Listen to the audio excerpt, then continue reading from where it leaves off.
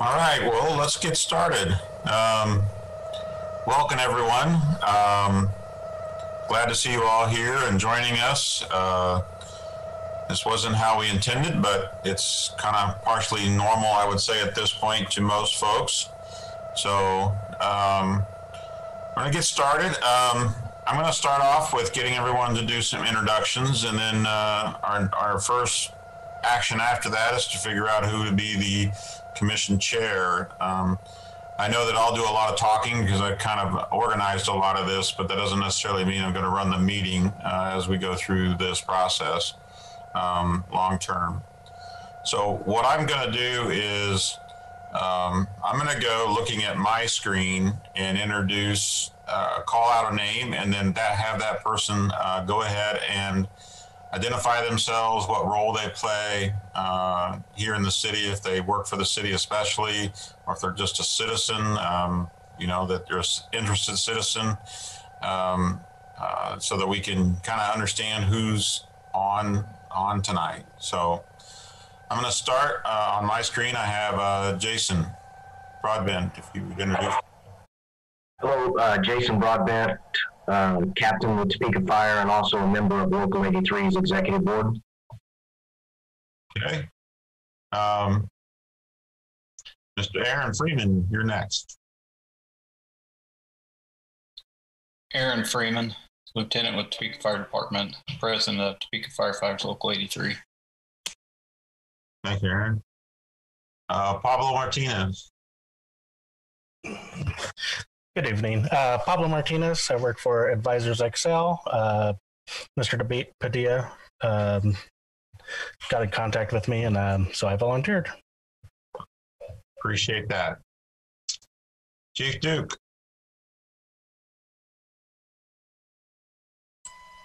Greg Duke, Fire Chief, Topeka Fire Department. I'm in my office now with two other members of administration, Chief of Operations Ty Christian and Chief of Training Kevin Flory.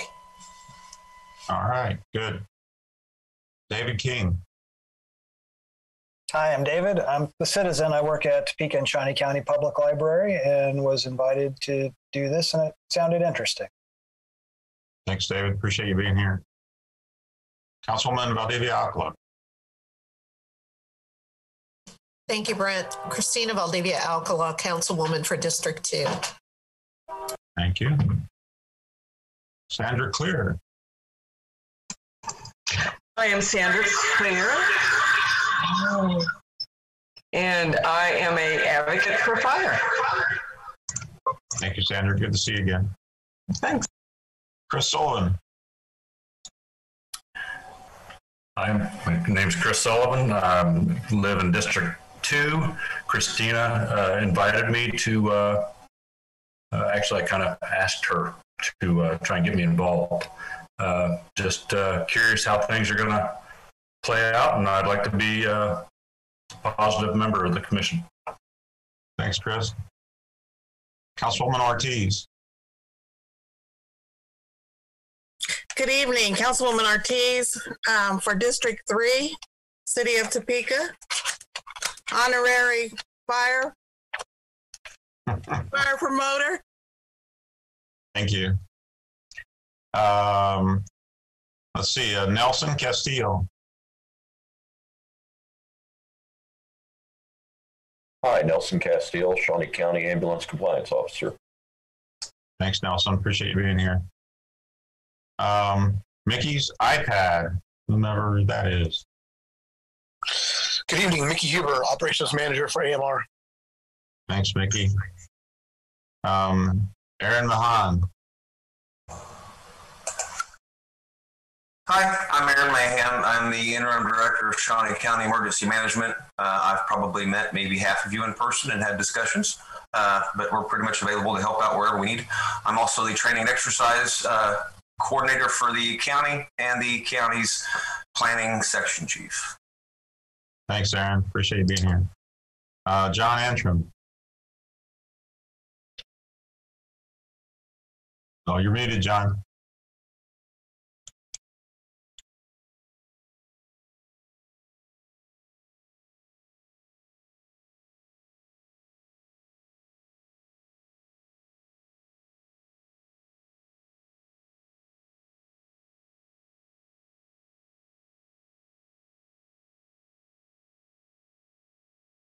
All right, how about now? Can everyone hear me now? Yep. You know, as much as we've been doing Zoom meetings, you think I'd have the handle of this, but I'm John Antrim. I'm the Regional Director for Global Medical Response, oversee the AMR Topeka operations. Just excited to be here and to do some learning with all of y'all. Thanks, John. Richard Siegel. Thank you, Manager. I apologize for not having video tonight, but I'm the Chief of EMS for Topeka Fire Department. Thanks, Richard. Councilman Mike Padilla. Good evening, Councilman for District 5. Just interested in the work of the commission. Just wanted to see everybody firsthand and listen in. Thanks, Councilman. And then I know that Councilman Mike Lesser is also going to be involved with this at the time, but right now he's recovering. So he'll probably join us hopefully by December. He'll be joining us for that meeting. And there may be a couple of others. We'll take roll based on the initial, but I think that pretty much puts everybody that we had invited. So it's very exciting to see everybody joining us tonight. The next thing is to select a commission chair. This was an extra committee established. First thing I wanted to do was offer up if there was one of the city council members that wanted to chair this, that'd be the first choice. Give them first choice if they wanted to. If not, we can open it up to the floor.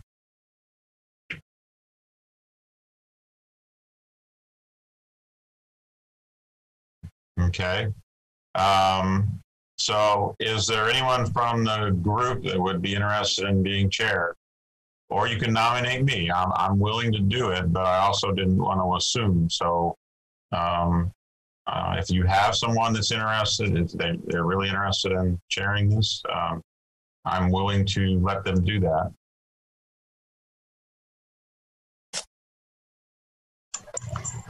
I nominate you, Brett.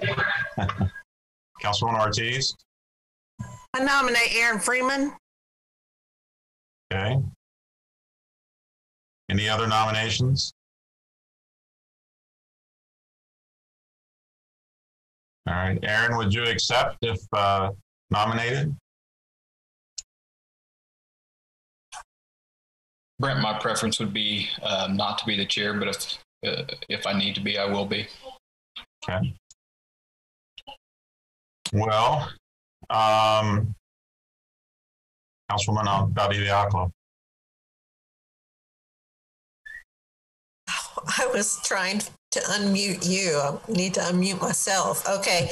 I don't know if there's seconds involved in this or not, but I would agree with Sandy Clear for you as chair.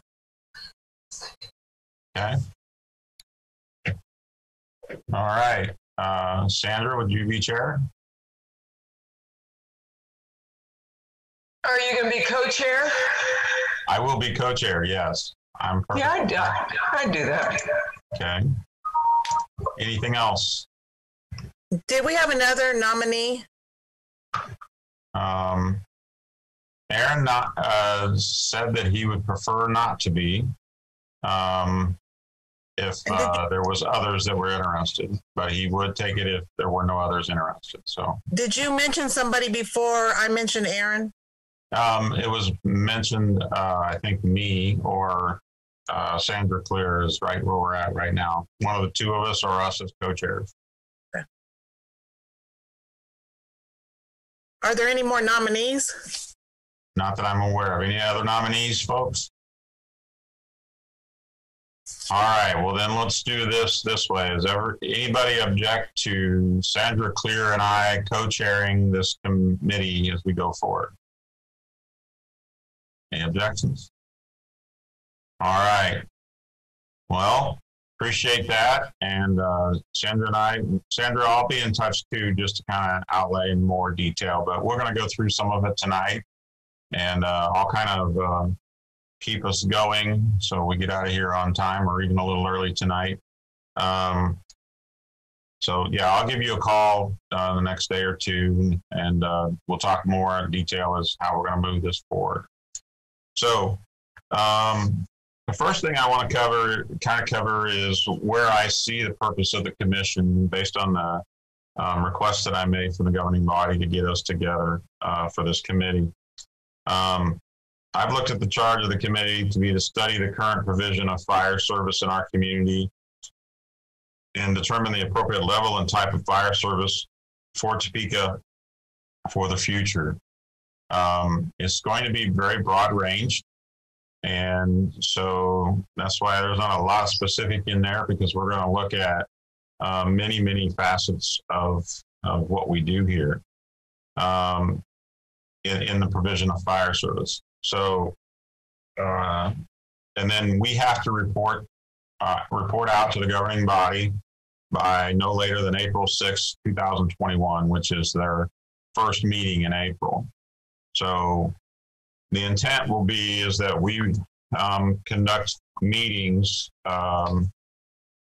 through basically the third Thursday of each month. I guess I'll move on into the process for the commission. We're going to meet the third Thursday of each month, December, January, February, and March, talking about various subjects. Try to do that from 6 to 8. I would expect that we'll see where we're at with the December, but we'll obviously be continuing to offer the virtual. It just may be that by December, there's the opportunity that we can do a combination of somebody wants to come in or not, but we'll at least make sure continue to offer the virtual for everyone based on schedules and how we're going to be feeling and dealing with COVID still. So over the next 4 months, we have a number of topics that we're going to cover, and I'll be putting this out on a more detailed list once I talk to Councilwoman Sandra Clear. Hard habit to break still. Talk to Sandra, and we'll narrow down these in case there's others that, and I'll take suggestions from the floor too as far as subjects. But what I'm looking at is tonight, Chief Duke and a couple of other staff members are going to go through a kind of a standards of cover and give you a baseline of what the department consists of. Budget, our number of fire stations, our equipment, training, staffing, how we're organized as a unit, and give you that baseline as to what's the fire department doing now and so on, because I think we need to start there first. So everybody has the same level as to what we're doing as a provision of fire service today. Then, so that'll be our big thing we'll accomplish tonight. But there are a number of other topics that we're going to cover. Sometime in the next week, you will receive a scanned copy of at least 3 studies that have been done in the past. There were studies done in 2006 regarding fire services by Emergency Services Consulting, an outside consultant in 2006.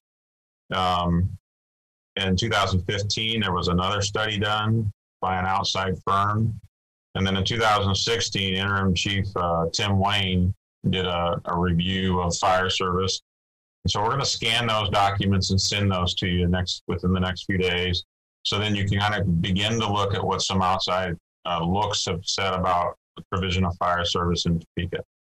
And the city paid a good money for a couple of those studies and want to make sure you understand what an outside set of eyes talked about with our department. Obviously, a 2006 study is a little old, but it's also important, I think, as a baseline as to what others have talked about for our city, and that's kind of what's entered into partly how we produce service right now to the community. So we'll look at those studies, and then we'll give those studies to you, and then we'll kind of have a review, a high-level review of them, and then ask questions and answer questions as best we can based on the recommendations and comments that were in those studies so that we can understand what others have said. And then I plan to look at talking about prevention versus suppression policies for fire and that type of provision of service. I'm going to look at the dispatching process so you understand how we dispatch for fires and what types of equipment we send when we go on fire. Give you some numbers related to medical call volumes and fire call volumes across our city, the response time that we have for those types of calls, and what our target times are for those. And then understanding what equipment we use right now to go on those calls. And then I want to have the fire marshal talk about how they provide their services and do investigations, so you understand that component. So I'm looking at that stuff being December. It seems like a lot, but I think a lot of it will be we'll be able to get through quickly.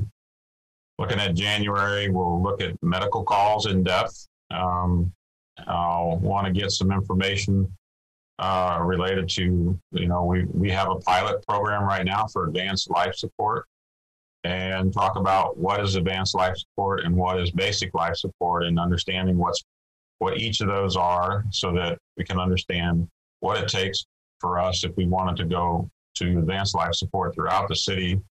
And because that's one of the big questions that I want, that's important for us, is we've been doing a pilot study. Is that something we should be continuing to look at? Is that desired within the community?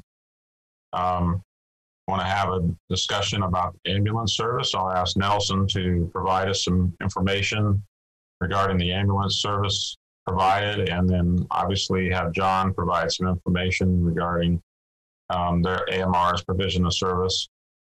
Talk about whether there's alternative types of vehicles to go on medical calls for our department. It's been brought up that we should be looking at that. And then what is there, what is the cutting edge for future for fire service and medical call service, and looking at what are the prognostications of changes that might come in the provision of service for the future. In February, we'll look at our fire station locations. Some of the information you'll get, we have some detailed descriptions of where each fire station is and what's available in that station. We'll provide that to you, and so you can have an understanding of where our locations are. The city, 6-8 months ago, we purchased a piece of land up in the northwest section as a potential location for a station in the future. And so we want to talk about our locations. Is that something we should be considering? The idea is brought up about reducing the number of stations that we have, and some have said we need to increase the number of stations that we have. So let's talk about that and and explain the budgetary impact, and then getting your input on that. Also help you understand what fire apparatuses we have, what our needs are for the future, and what those types of things cost. We'll talk about personnel costs for firefighters, the training that they go through, what type of recruitment we're having and seeing, people that are interested in continuing to join the ranks of firefighters in our community.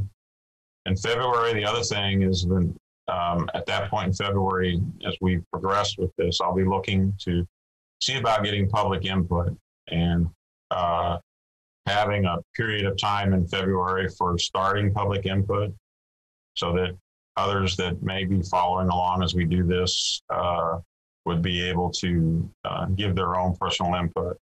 Do a little bit more public input in March, and then in March we'll need to develop our recommendations to the governing body on what we think the future of fire service should be in Topeka, and and then that way preparing our report to give them on our recommendations. So I know I went through a lot of stuff. Are there questions? Are there things that you already think about that were missing from that list that I just kind of rambled through? Sandra? Can you go back to number 3 and tell us the purpose? Sure. Well, I've looked at the purposes the charge of the committee is to study the current provision of fire service in our community and determine the appropriate level and type of fire service for Topeka for the future. So that, we first need to know what we're doing now and discuss that, understand that, and then determine what direction we're going. Because we have a couple of, in my mind, big initiatives that are going and being discussed, and that's the ALS versus BLS service for medical calls that we do, our stations and how we're doing our stations and whether we need to be adding stations or can we add one and take one away as I proposed about over a year ago. Is that something that works? You know, and all those things, then talking about, you know, doing all of that in the context of the fact that it costs over $1 million to fulfill the stationing, both personnel and so forth for a year in a fire station. And so get those numbers and have you understand that as we take a look at that level of service.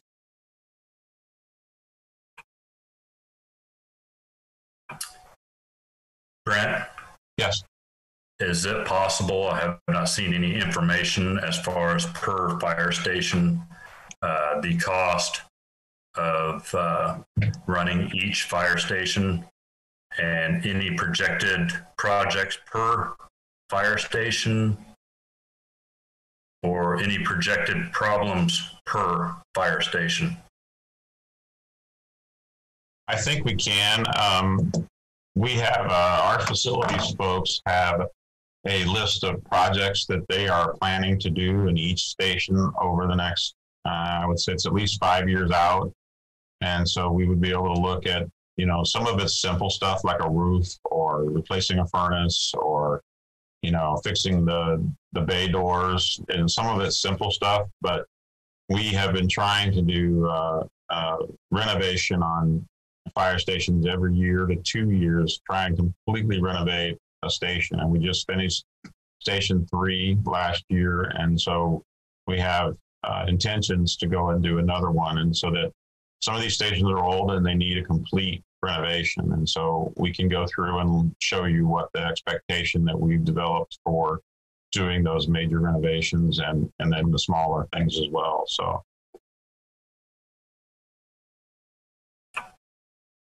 If that is going to be looked at, it would be nice to know for sure before we really get deep into this as far as what's feasible as far as how much money do we keep dumping into a station. Right. And we're planning to look at that, the stations and on my schedule as I have it right now in February. And so between now and then, even as we go into the January meeting, providing that information for you to start reviewing.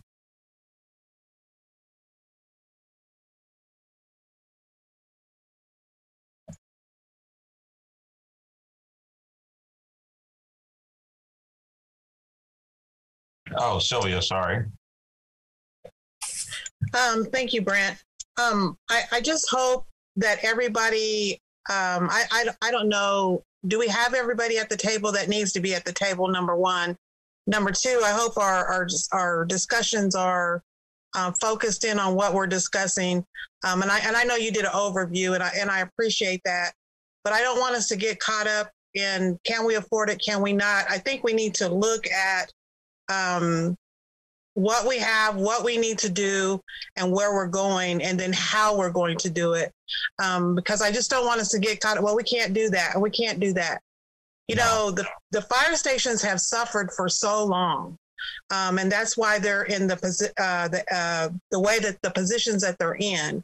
And it's really, really, really, really terrible that these guys have to go and endure some of the things that they have to endure at these stations.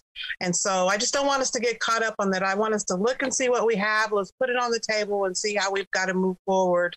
And I hope we're able to chunk it out piece by piece, that we don't have so much thrown at us that we can't concentrate on one thing or the other, because it's a lot. Right.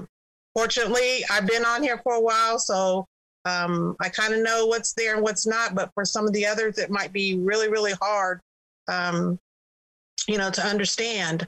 And that's the bottom line. Our equipment is expensive, right. And I think I've said this since 2005. We've got to educate the public, because they don't care how much it costs, but they do care when that truck doesn't roll up to their house. And so that's the council's job. And so I just think in looking at this is long and overdue. So I hope we can really focus on what we have and the studies. Thank you. Yeah, I agree with your statement. Just one second, Aaron. I agree with your statement. I really do want to know what we feel we need for the community. And, because even if we can't do it next year, we can make a plan that if this is the optimal that we want to have for our community, we can start working towards that. It may not happen in year one, but we set a plan in order to get there. So you're right. That's something to definitely pay attention to. Aaron? Thanks, Brent. I would just quickly offer to this mainly to the citizens, but if anybody else has any interest, I'll be happy to do the same. Sylvia and Sandra and Christina are fairly familiar with the stations, but I know some of the citizens that are on this committee are not. And if they would like to go around to visit some of the stations, I'd be more than happy to do that with them, set it up with the understanding that with the COVID stuff going on right now, we may not be able to get as detailed and far inside the stations as normal, but I would be more than happy to try and do that. If you guys just reach out to me, we'll make it happen. Yeah, I think that, work with the Department of Management and Union, and you guys make a plan to do that for those that are interested. I think that's a good idea. There's nothing better than showing up and walking through and seeing the facilities with their own eyes. It's one thing to look at a picture, but to walk in and see where you make your meals, where you sleep, and where the equipment's stored is important. And that's what, I've been around all of them once or twice, and I know what you mean. It'd be important for people if they had an interest to be able to do that. So, yep, good suggestion, Aaron. Any other comments? Aaron, I appreciate the offer, and I would like to get your contact information at some point. I do appreciate the offer. Thank you. Yeah, and same for me, Aaron. So if you want to just send probably an email out to all of us with your contact. Yeah. Okay, anything else that we should be putting on the list, Sylvia? Brent, can we make one person, like maybe Luann, the contact person, if anybody needs anything or they need to get a hold of somebody, can she get a list for us together? Yes. But if can we have Luann do that? If we think of something we want to put on the agenda, she can. That's why I have Luann on this call. She's going to help me out on being that point of contact for that kind of stuff. So I think to the crew, if Luann will send something out to everybody to get a hold of Aaron, so that there's, we all know how to get a hold of her, and we can all get information to everybody, so we're not scrambling. Thank you. Right. Yeah, and you may have a desire that if you hear something and want to follow up the individual that was talking about it, that way you have that opportunity as well by having that contact information. Good. Mr. Chuck? Yes. I would like to offer up, especially to our three citizens who I greatly appreciate volunteering for this, Mr. Keane, Martinez, and Sullivan. If there's anything from the fire department that they need, obviously we should have an email list that we could, if we want particular questions answered or requests, because I think doing all the work on Luann, if we're able to shoulder some of the requests a lot easier and then just keep everybody else abreast of what's being asked of us. Yep. Yeah, and this information that I rattled off, it will be coming out to you, and I didn't want to send it until we had this kind of discussion to see what we were missing, and I can plug that in. So, any other comments regarding the general scope and items that topics that we might want to cover as we go through this process? And we can think of more. Yes, Christina. Thank you. Brent, I did, initially the commission came about when it was getting a little bit hairy on council about, the purchase of the new property and possibly closing 11 on and on and on. But with the scope of everything that we're going to be looking at in the next several meetings and having a recommendation come up to the governing body, might that also include some of the real needs that are out there that the fire departments have? And I'm saying in the way of, like hazmat, updates, to uniforms and all of that type of stuff. Is that also part of this responsibility of this commission? Yeah, that's why I definitely wanted Aaron and Jason and his folks here to get their perspective.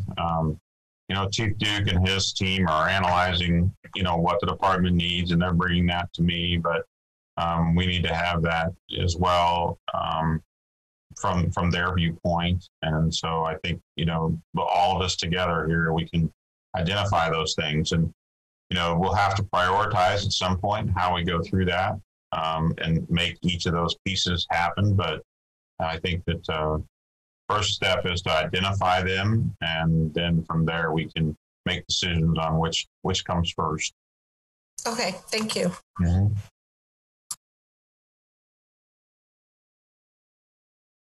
All right, and as we go through this, if we think of another topic, which as we talk about various things, there's a very good chance that will happen. We'll add those topics into the discussion, and looking forward to hearing your viewpoints on these various items. So at this point, I've talked to Chief Duke, and he has, I think you all received, there's a book, the Standards of Cover, big 77-page document, I believe it is, yeah. It has information about each of the stations and really anything you'd want to know about what's happening in the department right now.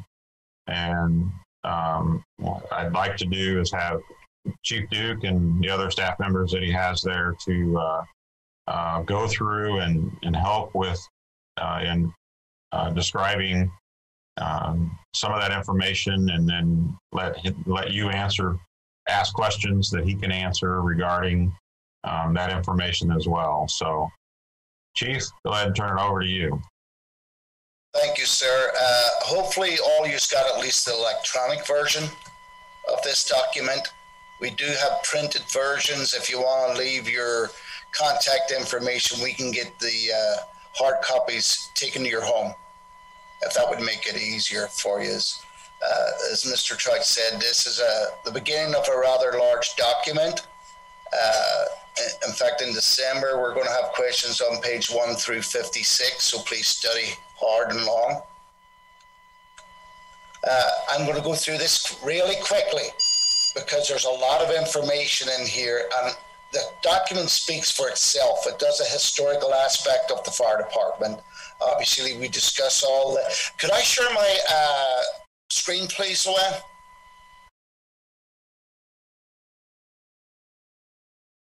All right, let me see if I can get this here done. Excuse me a second.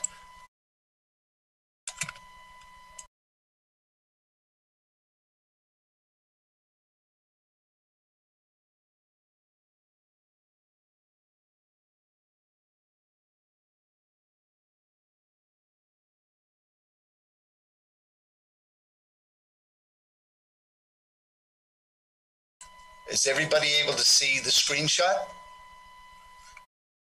Okay, like I said, this is a rather lengthy document.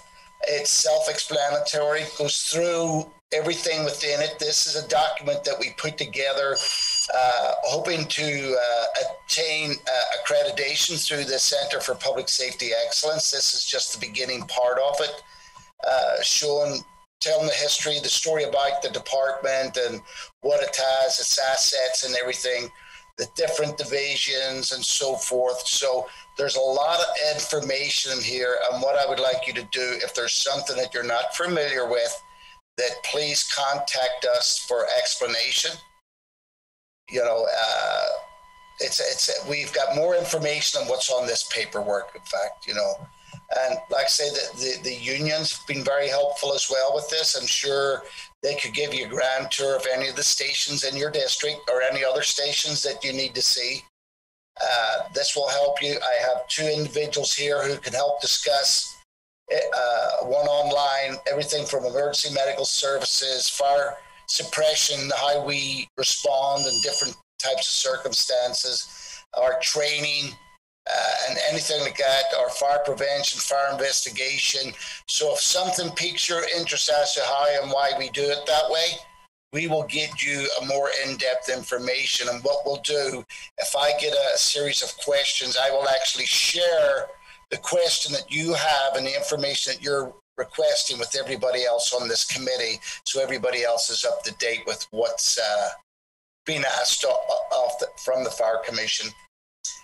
If you have any questions right now for me, I'd be more than willing to take them as I go through this.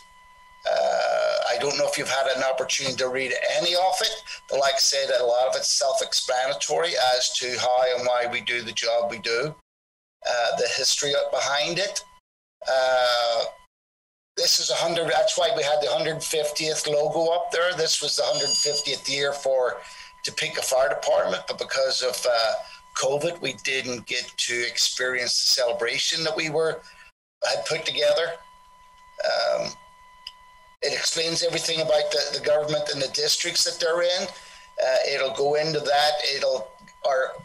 Basically now we're looking at the we're looking at our budget for 2020. We've got a preliminary 2021 that needs approved yet. 90% of our budget is spent on personnel costs.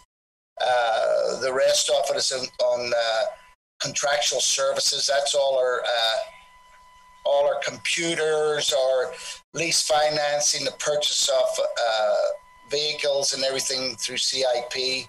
If you have any questions on the budget, we'll be able to answer that. So what I'd like to do is just go through this. Like I say, most of this is self-explanatory, talking about the history and the geography of our city and the region, and right down to the weather and the history of the different large-scale events that's happened in Topeka over the last 50 years or more. So we have the division. We have 12 stations. I'm not all if you're aware of that. Those that the civilian volunteers in this committee, but there are 12 fire stations in the city of Topeka. And yes, a few people have discussed the age of these stations.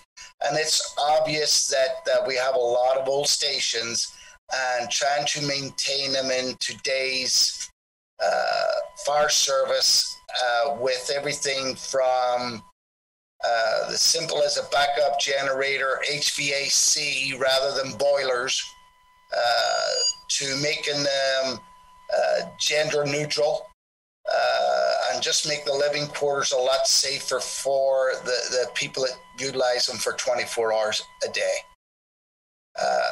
There's not much room in some of the stations. There's no room for expansion because of the footprint. Like I say, some of these stations are really old. In fact, they ran horses out of them. Someone asked me, why are all the stations downtown? I know some of you have already heard all this before, but are so close together. Well, I tell them they're 1.5 miles apart. And the reason the 1.5 miles is that's how far a horse could run at full gallop before it ran out of steam. So that's why those stations are 1.5 miles apart historically. But now we don't need to worry about horses or anything. What we need to worry about now is the data that we're now able to collect and utilize to determine how we can improve how we respond and how we do respond with what to different types of calls that we have. It's not putting the wet stuff on the red stuff anymore. It's more than that. We do EMS, hazmat, technical rescue. You know, we have so much. We have advanced ALS. We've got basic life supporting EMTs, paramedics, AEMTs. Everything has changed as to what we do. If you call 911 and nobody knows who to send because of the type of call it is, they send the fire department. That's basically what has historically happened. This is one of how we operate operationally. You see the division chief of operations, that's Ty Christian over here. And I will get Ty to come up, sit here and speak about that if you have any questions about how we operate out on the street and why we do what we do. Ty, do you have a moment, please? I'm going to step aside and let Ty talk about the operational aspect of it. Good evening. Good evening. I'd share with you, Topeka Fire Department has 12 working fire stations. Half of our fire stations are single company stations. That means we have one truck. The other stations have 2 trucks assigned to them. Currently, we have 12 engine companies, 6 truck companies. Out of those 6 truck companies, 2 of them are aerial ladders, which are platforms which will go up to 100 feet. The other truck companies are 4 box trucks. They carry no hose or no water. Out of 2 of those box trucks, truck companies, we have 2 of those, truck 10 and truck 11, also have compressors to fill air. They're a heavy rescue truck. So on a large fire scene, we can bring in 2 trucks to help us supply air for our SCBAs. Also at Station 11 is our high-angle confined space team. We have a semi over there. They also are part of our boat rescue. We have a boat over there, and we do some water rescues on the river. We also currently have 2 brush trucks, one stationed at Station 2 and one at Station 12. Where are they at? What? The addresses. Oh, the addresses is Station 2 is at 6th and Rice Road. Station 12 is at 21st and Urish. Matter of fact, we just got a brand new brush truck last week that's going to go into service at Station 12. And they do respond all out through the county. We have actually gone out and helped the county on a few occasions. Also at Station 2 at 6th and Rice Road, we have another rescue boat that assists out on the Kansas River. Station 8 is at Fairlawn and Shunganunga. It also supports our hazmat team. It's a regional hazmat response team, which we cover the northeast part of the state of Kansas. We also have 3 chiefs that run. We have Car 101, who's a shift commander. We have Car 102, who's a battalion chief stationed at Station 5, at 21st and Western. Car 103, it's stationed at 21st and Urish. And we have 3 running chiefs. So every call, every fire alarm that's dispatched in Topeka, we send 2 chiefs. One is to be in charge. The other one will be our safety officer and accountability. Anything else? No, that's fine. Anybody have any questions? Or did I talk too fast? A question. What's a brush truck? I mean, It's a good question. It's a brush truck. It carries 250 gallons of water. It's a pickup truck, but it's a little bit bigger pickup truck. We can carry 3 people in it. It has brush sweeps on the front, so we can actually take it off the road. It's 4-wheel drive, and we can take it off the road. We can take it through ditches, pastures, and everything. So like brush fire. Yeah, it's for brush fires. I didn't know if it was like a hazmat and you brush people down or scrubbed them down. So that makes sense. Brush truck, and hopefully we'll get you some pictures of that too, and take you out there and look and see how it operates. Any more questions? Thank you. Yes, ma'am. Actually, I think I am going to have some questions, but I think it had more to do with Chief Duke, what he said beforehand. So maybe after everyone has made their presentation, because I do want to make sure I get these questions out to see if we can be provided some additional information that I don't see in these 56 pages that I believe is important. Okay. So I can wait till the back end on this. All right, sounds good. Anybody else got any questions on the stations or equipment? Miss Ortiz? Thank you. Can you explain to everyone, you talked about the brush truck, where it was at, where the laterals are, just different positions that we have so people can kind of get a understanding of where they're at? As the location of all the equipment around the city, Celia? Yeah, I mean, I want them to understand, just like you did with the brush truck, you know, this is here, this is there. But we only have one, the high rise, I can't even think right now. The aerials? The aerials. And can you explain to them the location of where they're at? Well, we try to put the aerials downtown. Our biggest problem is having fire stations and aerials fit. So Station 5 is a fairly new fire station. So we moved 4 aerial when it was there in the 80s and 90s over to 5s. We also have 8 aerial. It's on the west side of Topeka that helps cover the VA and everything on the west side. 5 aerial downtown at 21st and Western covers all the hospitals and all of our high rises in downtown Topeka. And then we do have an aerial in reserve. So anytime an aerial is being fixed or serviced, we have a backup. And I think it would be important to do that also with, I can't think, I just lost my train of thought. That was the aerials. You talked about where the boats were. The hazmat truck is out of dates. Again, space. It's in an area where it can get on the interstate system and go many different directions. 11s, the high angle rescue confined space team is over 11s. That's a great place for that over there because the simple fact is of room. We have a large semi that carries all the equipment on. So it's stationed at 11s again because of space. Again, easy access to get on the highways and go east, west, north, or south.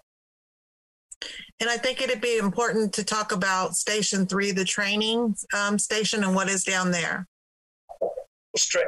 I'm going to let Chief Training Kevin Flory talk about that, Sylvia. If that's all right. That's fine. I just wanted everybody to understand that where we have things and we have them there for a reason, you know, so that they understand that, you know, people don't understand, like there might be one truck with water and one truck that's not with water. And so I just want this team to get a full understanding of where everything's at and why. And you did a good job just explaining that. So that's what I'm thinking in my mind right now of why we have this here, so they understand that. Like you said, the laterals are for the high rises and the groups of people that we serve downtown.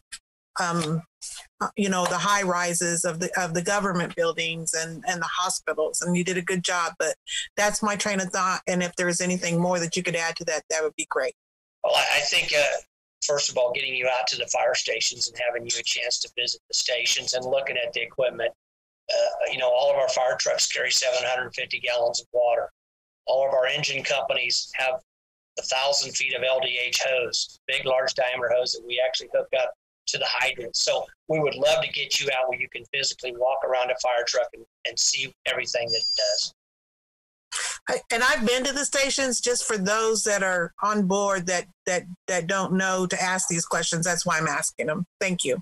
All right, I'm going to turn it over to Kevin Flory and let him talk. Oh, sorry, this is Chief Duke again. Our goal is to the individuals that don't have the full understanding of the fire service and how it works. We are wanting to take them out on ride-alongs. We want them to visit the stations and talk to the men and women of the department and find out from them, not from us, find out from them about their job and how it works and what they feel, how we could do a better operational job with the fire service and the EMS service in Topeka. That's our goal. I know there's a lot of subject matter experts at this table at the moment, and that's a good thing. But with the 3 gentlemen that have volunteered and anyone else that comes, we definitely want to get them, if they have the opportunity, out to the stations to visit. So one thing I just want to say before Kevin comes up, you know, I use trying to explain it to people about the fire service. It's like a 3-legged stool. You need good people. You need the people, the equipment, and training. And if you're short on any of those, that stool's not going to sit upright. So this third, the equipment in the stations, you're aware of right now and how much work we need done to the stations, but our equipment's starting to pick up. We have a purchase plan in place where we've been able to replace older equipment. And like Miss Councilwoman Ortiz says, they're expensive, but we've got a plan there to try to replace the equipment so we're not driving something that's over 20 years old, because that's not safe. But for us, things change, equipment changes, safety parts often change and everything. So, but that's the part of the equipment. Chief Christian talked about the people, the men and women, the operational aspect, and now the third part of that leg stool is the training aspect of that, and that's Chief of Training Kevin Ford is going to speak to you about that. I would ask if you have any questions at all. There's a chat room in here, and if you want to just send them through chat or by email, we can get back with you if we can't answer the question right now. Kevin.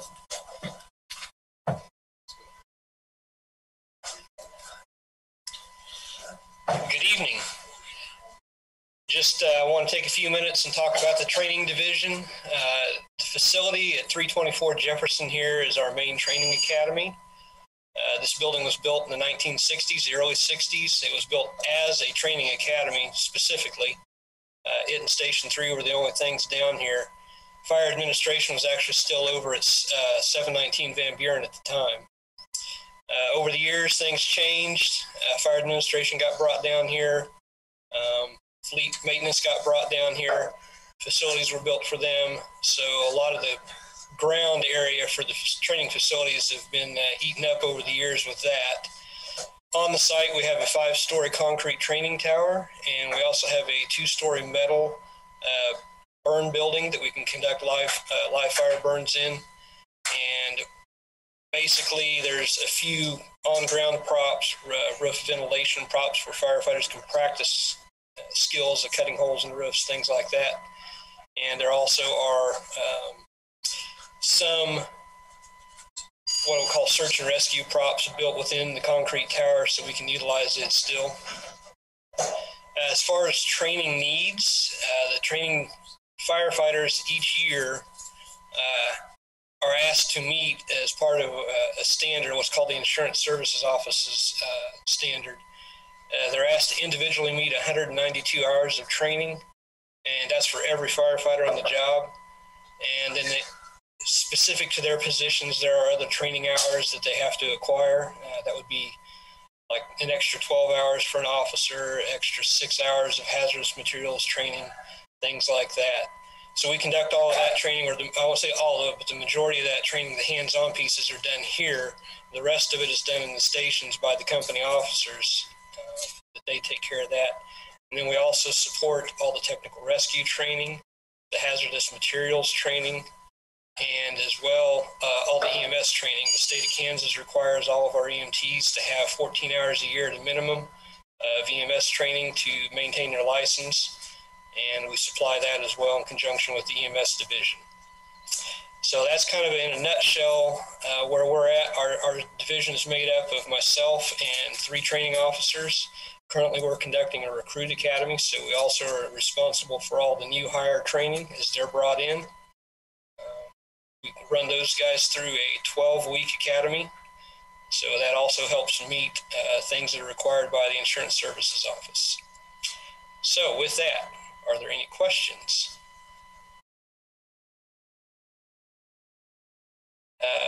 Ms. Valdivia-Alcala. Go ahead, Christina. Okay, thank you. Chief Duke, I know that you had said that you wanted us to study pages 1 through 56 before our next meeting. And while I haven't gone over everything solidly, I did have some questions on some information I believe is valuable to have as for our next meeting. We know that this past year, the Northeast Quincy station, Station 1 had been shut down quite a few times.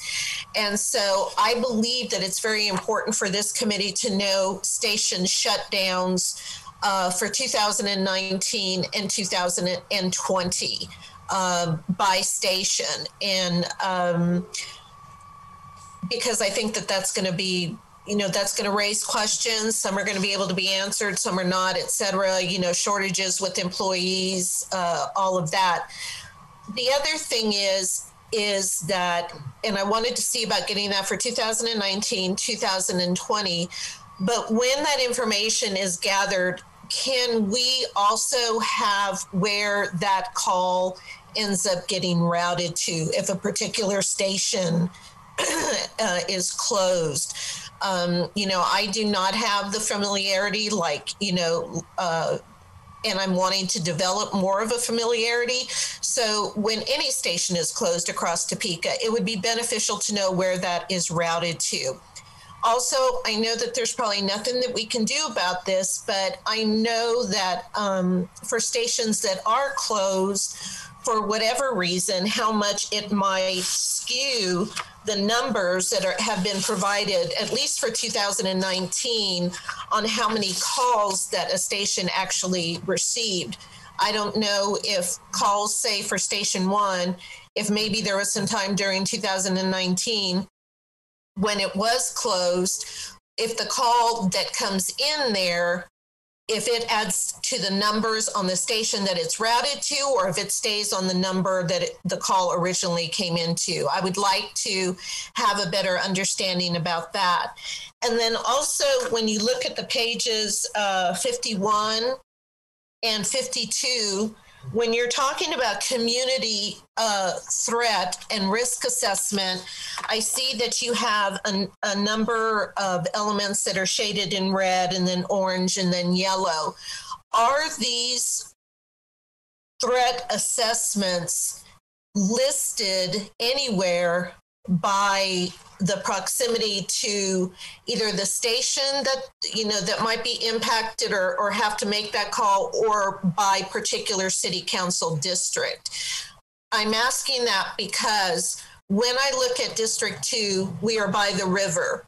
We're by the railroad tracks. We have a number of bridges. We have out in that northwest area where Chris Sullivan lives, you have a lot of rural area, and in really dry season like we're experiencing right now are very prone could be prone to brush fire. We are close proximity in the district to 470 and also I-70. So if there's any spills, any kind of chemical spills. So I am not saying that I have an expertise on all districts, but what I do see is District 2, and I see a number of vulnerabilities. And I'm wondering if we could get any type of assessment broken down by districts or quadrants even of town. Thank you. Yes, and sorry, Councilwoman, my words at reading 56 pages before next week was in jest. Oh, I thought it was homework. No, ma'am. But if you did go through this book, it does show you the risk assessments, tries to, in layman's terms, the best way to understand what a risk assessment is and what levels. They are low, medium, and high risk. Some are by frequency compared to some of the high risk may be low frequency but a high impact. And just like you talked, even another place you have down there, you have Burlington Northern Railroads flowing through there and everything, and Union Pacific. They did a hazmat study last year. I'm trying to remember if you were on council then, and it's pretty interesting to see the types of materials, hazardous materials that flow through the city of Topeka's through roads and over the railroad lines and in close proximity to population. There is a chart in here. I'm just trying to flow down to it. If you excuse these screens going by with all the stations and the fire quadrants to get down to that area that you were mentioning on the hazard risk assessments. Yeah, it was page 52 and 53. 52 and 53, thank you. I can move a lot faster then. You're on 37 now. Okay. 52. Risk analysis. Here we go. We're yeah. So this is part of the accreditation. You got to learn about your community, and that's the fire service. I mean, we got to learn what's out in the community, population wise, and everything. The types of hazards that are out there, like industrial. Like the rivers, the railroads, and so forth. And then we look at natural disasters as well. We're prone to the dry weather, like you said. So brush fires can be a big issue, and they have been an issue the last few days. We look at the winter weather, how it impacts us and how it impacts our service as well, trying to respond during winter weather.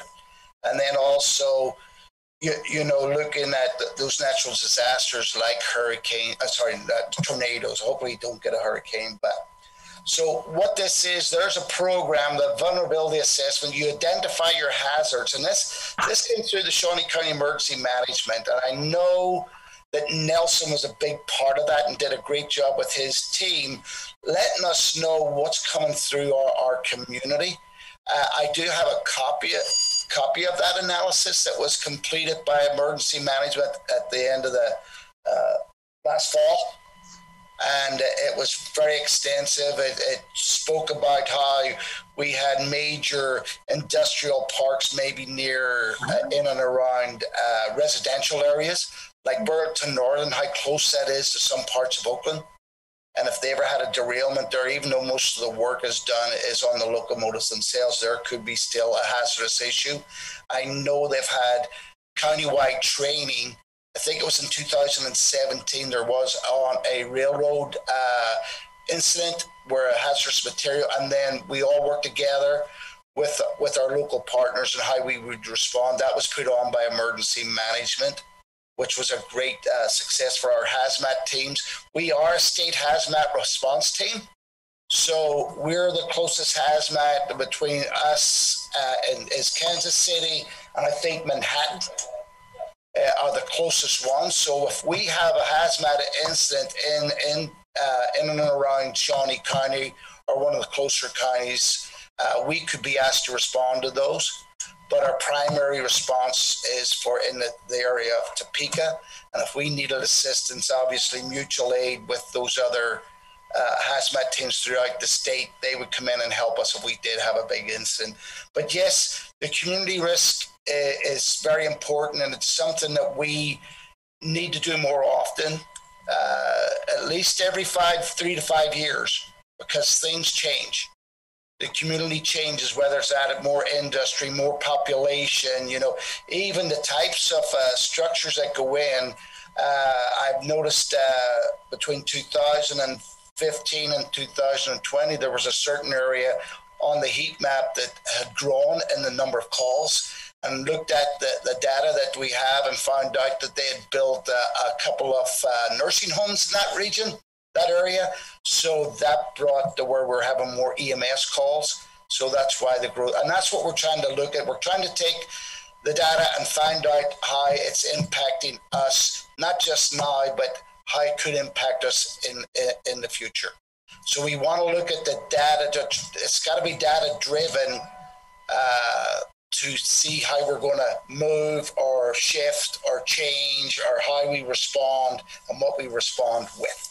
Yeah, and I think that this is, you know, wonderful information. The specifics of, you know, what I'm asking in the way of reports, you know, I can email that to you to go over that, because if there's a possibility to draw up those reports, I mean, I know that you gave me something on how much, you know, how many times Station 1 was closed for 2020. But I think it's important that the commission as a whole look at this to get a better understanding, because the bottom line is we're going to end up looking at the bottom line. And we need to see that for all stations. Of course, I'm going to be more concerned about, you know, District 2, but understandably, you know, as a whole, what we've been looking at the past couple of years for closures. Yes, ma'am. I understand. Yes. And in 2020, sorry, excuse me, let me go back. In 2019, there were no fire stations closed. We filled them all the time.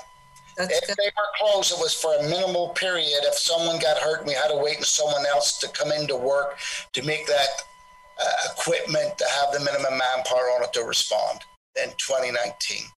I think the last time this happened, and Aaron and Jason, 2000 and the last time this happened where they closed station because of manpower issues. 2000 and what? 2000 was it 2008 during the downturn? Yes, it would have been around 2008. Yeah, and that was because of revenue shortages, having to pay overtime. That was the last time. This was a decision that was made through administration and the city manager's office and then the deputy city manager's office to try to lessen the impact of revenue because we didn't know where COVID was going to take us. So I can get you that information, ma'am. Yes, and I will get that information to anybody, whether Station 1 or Station 9s. And I'll follow all this up with an email because I know that was a lot that I said there, but I think it's all vital. Yes. Thank you. All right, you're welcome. Craig. Miss Clear? Chris, go ahead. You had mentioned that you wanted to know more from people and citizens and firefighters on how we can do things better and get things done. And I appreciate you saying that. My concern and my want is once those are stated, that it actually gets done. I mean, we have had these conversations before and we've had some good conversations and there's been some good directives come out of that, but then it stops and it either doesn't carry on or it just ends. So I hope the ideas that we do come up with, this isn't just to fulfill some kind of something that we have to do as a city or for Brent or for the council, but that this is actually going to be used. What we talk about, that it's really going to be listened to and put into effect, if it can be. But I would just want to say that because it seems like we have started these conversations a lot of times, and then it gets pushed away. So we start another one and we go through all this information. And I'd hate to think what Sylvia thinks because she must have been through this a number of times. So we need to make this work. If we're going to do this commission, this has to be, we have to have something come out of it and not just let it in so we can start over on another commission. I hope that makes sense. Yeah, it does. It does. Thank you. One thing, I know you're giving up your personal time and everything, and I know this has been a lot of information to try to divulge and take in. Like I said, if you read the document and you don't understand something, you have questions, please email us. Anytime you want to come down to the stations and talk to the firefighters and learn what they do face to face, please do. I ask that you wear a mask and tell us that you're coming so we can try to accommodate that, to make sure we have social distancing. This is really trying times for us. We've had programs that we've had to halt because of this COVID, especially when it comes to community risk reduction, from the smoke detectors to the school visits to walking the neighborhoods after a fire and trying to get people to make sure that they have smoke detectors in their home. I know Councilwoman Ortiz is very, very big on this, and I know we've let her down on this because of this COVID situation. But please understand, we want to do the best we can with what we got, and that sometimes you're dealt so much and you can't expand on it because of your resources. but we have to try to get better at what we're doing, with what we have, and see if we can do something just different to make it better and not impact the response capabilities of the fire department as a whole. One last thing. I don't know if you see this on the screen. Yeah, I was going to ask a question, Craig, if I could. Yes, sir. Real quick.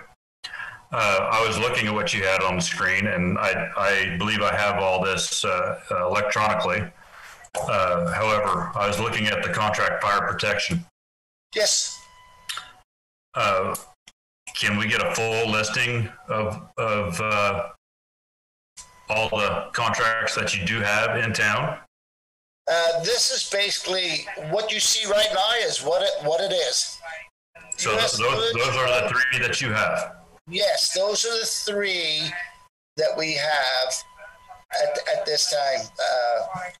That they pay a fee for us to respond into their areas, into those addresses. They're not part of the Topeka city. They're out of the border of the city. Yes, but for insurance purposes, they needed a better response, and they're getting it from the city. Very good. Thank you. Sorry, Mr. Tribe, you had something? I'm just trying to think if there's other items that we needed to cover tonight with your information. I think the only, would be good, Richard's on here, if he could talk about what type of medical response we're currently providing and what the difference is between BLS and ALS, just in a real short version, just so people understand how we respond when it comes to medical calls. If he is capable of doing it, I don't mind.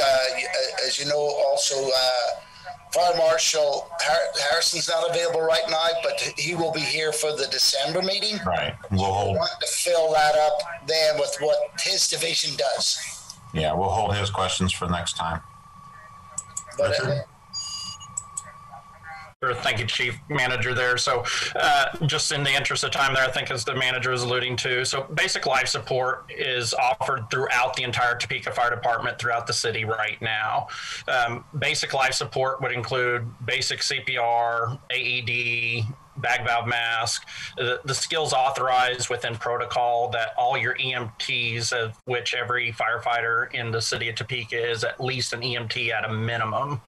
When we transition to advanced life support, this moves into IVs, this moves into medications, this moves into rhythm interpretation and other advanced care related to either trauma, but primarily around those using medications to intervene. So a really good example is a cardiac arrest. Would be, we're going to do the CPR, we're going to do the AED, we're going to do a basic airway. That's available throughout the city of Topeka currently. In 2019 here in January, we began the pilot program where we have our paramedics currently at Station 8 out at 29th and Fairlawn, and out at Station 7 there at Huntoon and Oakley is where our paramedic companies currently operate the trial programs. And so we've been collecting that data along those parts there, lots of different ways to look at an EMS call, but those companies there, when the paramedics are present, have all the equipment to offer that advanced life support. And that's the data that we've been collecting relating to that and supplying that to city manager and chief to be able to continue to evaluate it.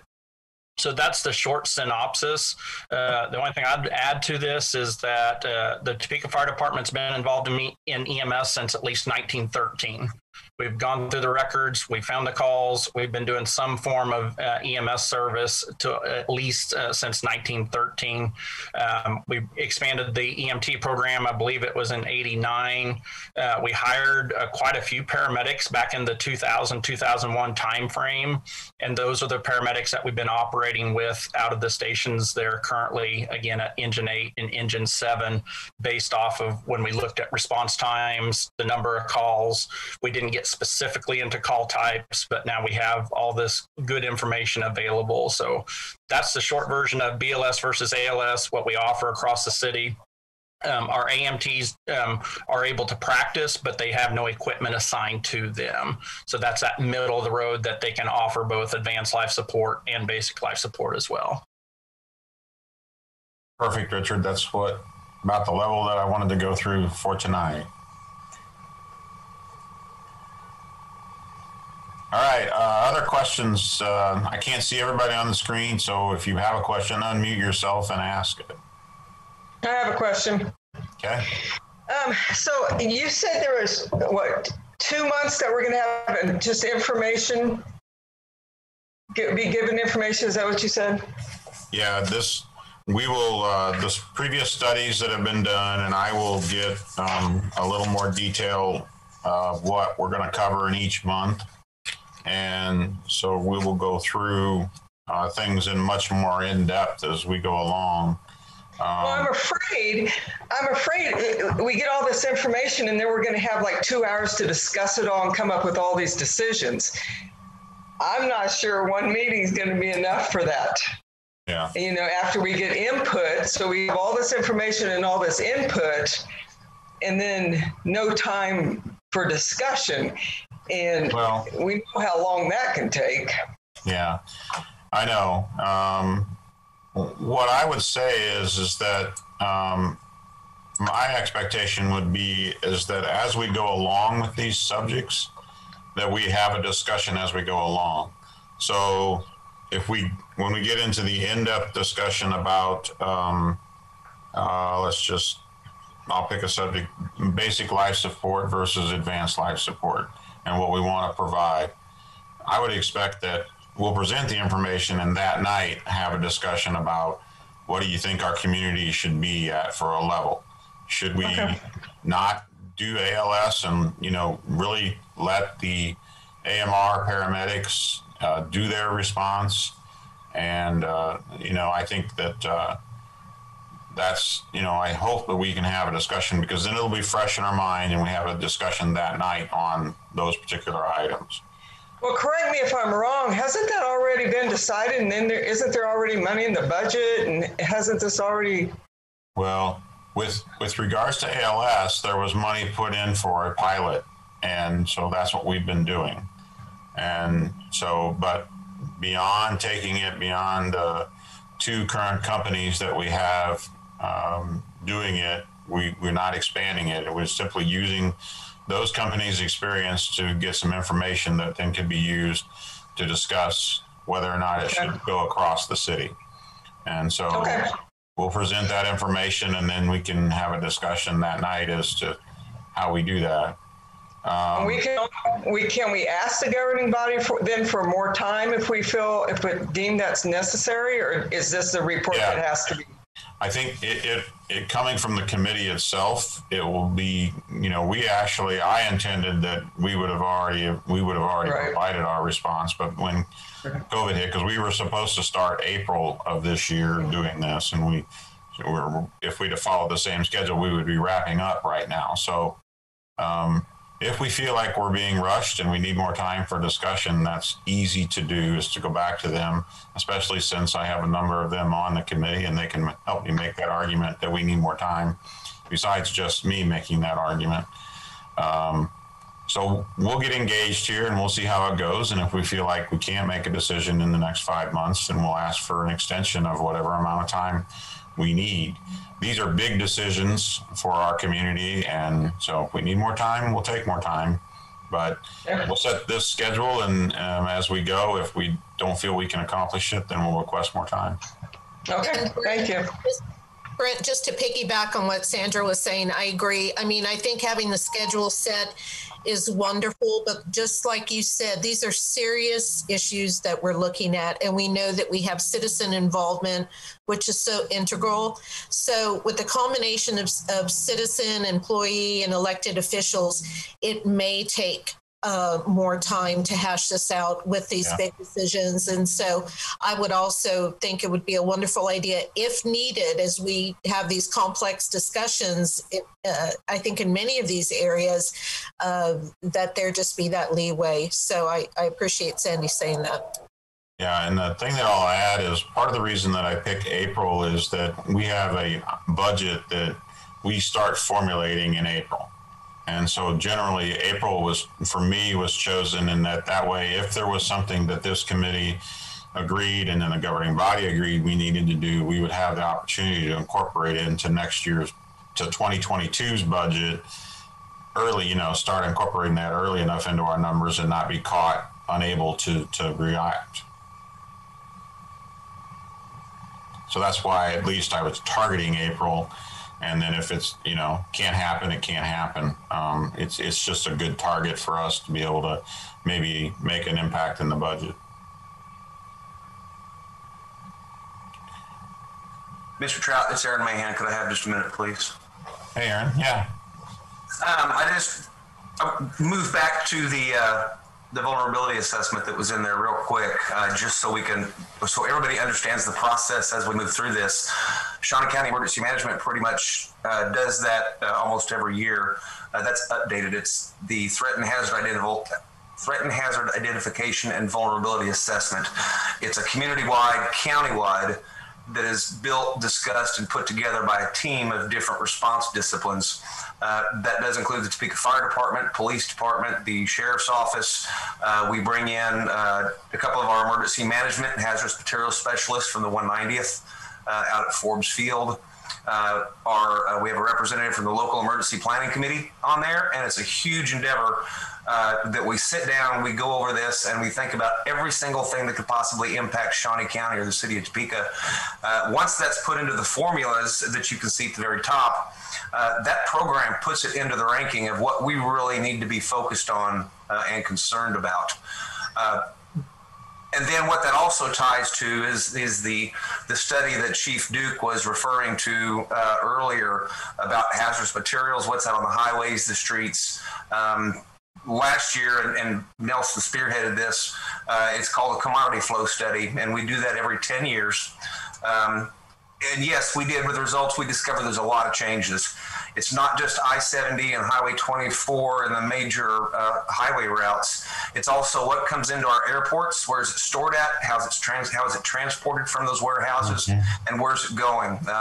Also, what is carried on the local railroads? There's a huge amount of railroads that come in here with a lot of really, I will just bluntly say, nasty stuff on it. And it's usually just moving through somewhere. So we look at all of that information, and then back to the specific question, we take the THIRA, we take the commodity flow study results, and we take after action reports from different incidents that have occurred near certain stations, and we can apply those specific threats, hazards, and vulnerabilities to each of those stations and areas. And then we do what's called a hazard vulnerability analysis on that specific site or that specific area. So that's really kind of the whole process. And we use an entire team to do that of those subject matter experts. So I hope that kind of clears up the process a little bit as to kind of how we do things. Yeah, thanks, Aaron. That's really a much fuller description of what you guys do, and I appreciate that. Better understanding for all of us. Good stuff. Any other questions or comments from folks? Yeah, this is David. I think as we continue meeting and talking through each of these different aspects, for me, it'll be helpful to see also like where the department wants to go with this. If there are any best practices or obvious weaknesses, that'll help me make decisions, that kind of thing. Right. No, that's part of it. And, one of the things we didn't mention tonight, or maybe Chief did briefly, is that we are wanting eventually this department to become an accredited fire department. And it has been something that's been desired for a while. But to do so takes a great deal of work. And I think that looking at the things we are tonight is also something that's pushing us towards eventually being able to do that. There's no doubt we have a great fire department, but that's not the same thing as being an accredited fire department. It takes a lot of effort and a lot of information has to be submitted to show how we do business. And so that is a goal that I know the department has, is eventually be accredited. Hopefully we'll get there near soon.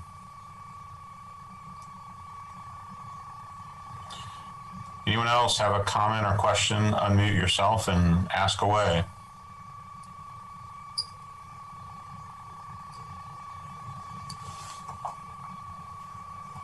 You did state earlier that everybody's contacts and emails will be made available. Yes. And the list will be sent out. Yes. Excellent. Thank you.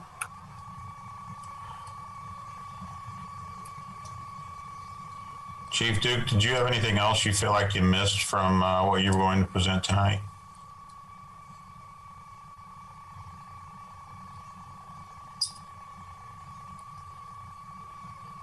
Craig? No, I think this was a good start. Okay. This was a good start. There's a lot of information in that document, and that's only part of the bigger document that needs to be completed. And I think this is a good start. But like you said, accreditation is more than just this one step. There's a lot more to be done for that. This may be a good stepping stone, but we still need to go in the direction of how the Center for Public Safety Excellence wants you to, that they basically give you a roadmap. You follow the roadmap by taking their instructions as to what you have to find out about yourself and how you deliver it. So I really think that would be a great achievement for the Topeka Fire Department. I think they deserve it. I think the city deserves it because they are a great fire department. And I don't say that lightly. We had a young man, and I'm not sure if Mr. Sullivan and Mr. Martinez and Mr. Keene, a young man, Lieutenant Matt Free, who won a state award for heroism in pulling a 2-year-old girl from a burning 2-story structure. That's just part of the story. But this is just what his story is, just one part of our big story. You know, these men and women go out on a daily basis, and even during this COVID situation, they're still responding to all sorts of calls. And I think we got to do the best we can to help them make their job a lot easier and safer. And that's my 10 cents worth. Chief Duke, I want you to know, because I have absolutely nothing to do with my life, I did read through this. And it was very interesting. And you know what? It helped me understand why some of the information I get, I understand what it means. Like when you were talking about that flashover, and then I went and I, saw that what that has to do with the time. That was really good information, because then I'm not wondering, well, why isn't that? Why is it? You really answered some really good questions with this. It was very well done, and I enjoyed reading it. Thank you, ma'am.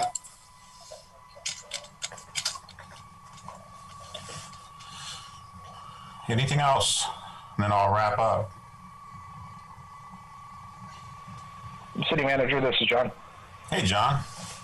Hey, I know when your original documents come out, one of the things on there was going to be an overview of our system and how we work in the city of Topeka.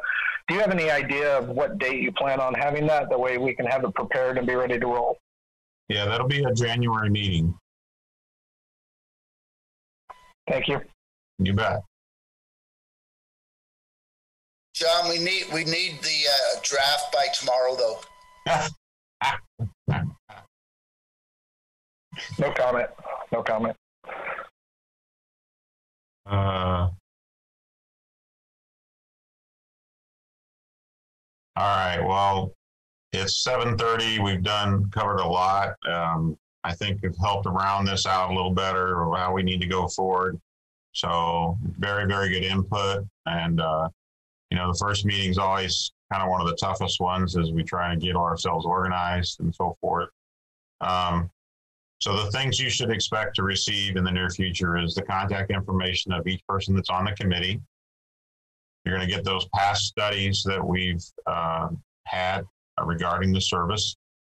And then I will provide the more detailed topics for the agendas for future months so that you'll know what kind of things we're looking at doing. And then we'll provide that information as we go. Any write-ups that go along with it, prior to the meeting or so. We'll try and make sure that we get anything that we might be referring to document-wise. We'll try and get that to you at least a week or two ahead of time. We'll shoot for 2 weeks, but at least a week, so you have a weekend to take a look at it. And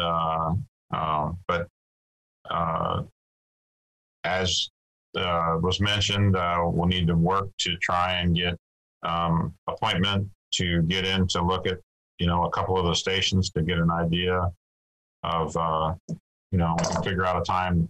I'll let you work with Aaron and Chief to get that figured out.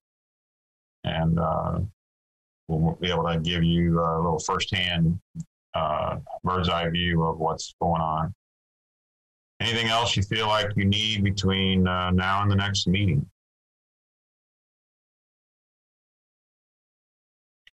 And I'll figure out a time to get a hold of co-chair Clear here, and we'll talk a little more and see if there's anything, put our heads together and see what we might be missing in the interim.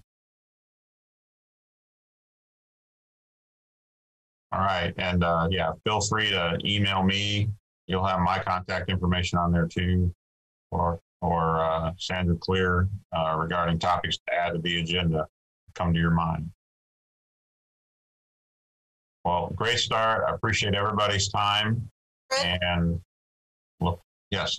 Can I just say one thing before we adjourn? Just sure, a big thank you to all the citizen participation. Thank you for taking your time after work to be a part of this.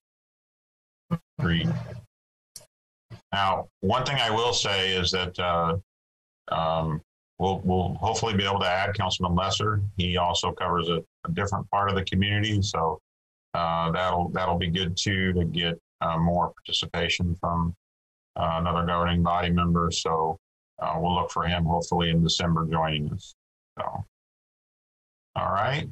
Great. Well, thank you all. Have a good Thanksgiving, and look for emails from us coming soon.